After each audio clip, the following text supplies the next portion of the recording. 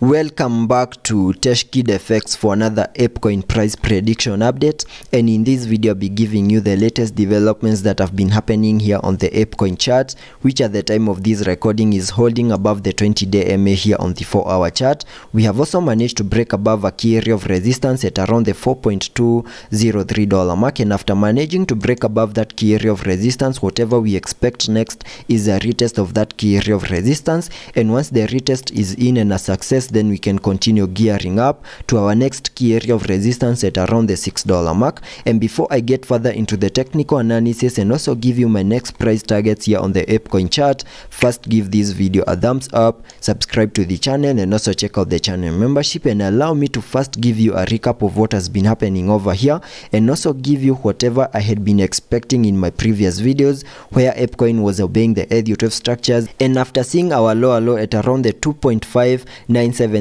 mark, we started that massive bounce to the upside in the formation of that wave 1. Then we saw a corrective structure in the formation of that wave 2, another impulse to the upper side in the formation of that wave 3, giving us a peak at around the $6.42 mark. And after seeing our high in the formation of that wave 3, I was expecting a corrective structure in the formation of this wave 4. And in the formation of that wave 4, I said to you that there are key areas that we need to continue holding above for this Elliot structure to still be valid. And you can see in the formation of that wave 4, the wave 4 was able to retrace into the wave 1 territory, which I have marked here on the charts using this dotted line, which is over here. And having managed to get into the wave 1 territory, this Elliot structure that I had here on the charts initially got invalidated, and at the time of this recording I have an alternative scenario of what we have here on the charts, where we can term this whole structure as an ABC corrective structure, where we can term this as the wave A, giving us a peak at around the $6.42 mark. And whatever we had been seeing in the breakdown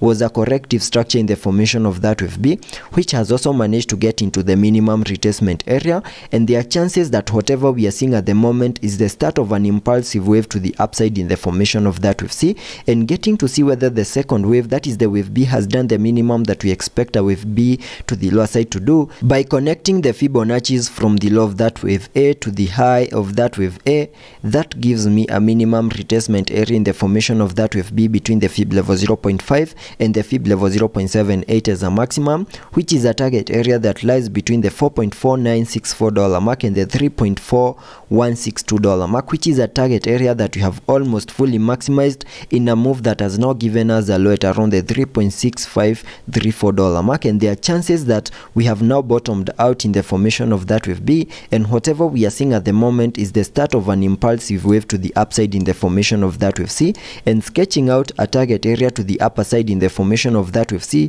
using a trend-based Fibonacci, connecting it from the low of the wave A to the high of that wave A, then dragging the fibs to the high to the low of that wave B. That gives me a minimum target area to the upper side in the formation of that wave C at the fib level 1.618, and that is at around the $9.7547 mark, and that is the minimum that we can expect that wave C to the upper side to do. And because I have said the wave C is an impulsive wave, I'm also expecting to see a 5-wave structure in formation within the formation of that wave C, where I'll be expecting to see a 5-wave structure in formation having the wave 5 giving us the high for that wave C, and also fully maximizing our target areas. And there are chances that whatever we are seeing at the moment could be the start of that 5-wave structure to the upper side, though at the moment we don't have much of an Elliot wave structure over here, but soon I'll be expecting to see a 5-wave structure start to play out, having the wave 5 giving us the high for that wave C, and also fully maximizing our target areas. But for now, you need to continue watching our key area of support at around the $4.2 mark, which was initially acting as resistance, but we have now managed to break above it, and we are trying to get a retest of that key area of support. And once the retest is in and a success, then there are chances that Apecoin will have the support that we need for us to continue gearing up to our next key area of resistance at around the $6 mark. So that is what I have here on the short-term scenarios. And also taking a look at the indicators on the RSI, we are trading at around the 53 mark, meaning we have massive room for us to fully support higher prices in the formation of that wave C. Also taking a look at the MACD, we have been able to print a bullish cross, fully supporting higher prices in the formation of that wave C. So let's be patient and see how that plays out, and I'll be keeping you updated.